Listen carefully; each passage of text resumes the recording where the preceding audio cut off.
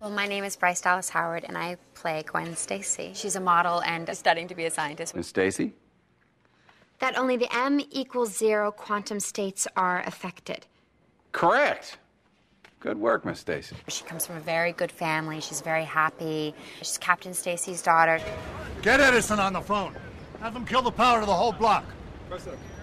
Peter Parker is Gwen Stacy's tutor at Empire University in physics class, and she's not very good at science. You know, I think she's an intelligent girl, but she's really doing it for her father, Captain Stacy. But Peter Parker reaches out to her and helps her get through the course, and I think they form an interesting flirtation. She does have a slight problem with men. She doesn't quite know that she can charm men, and men happen to fall for her, and it's not really nice. And she leads them on quite a bit, and then bad things happen.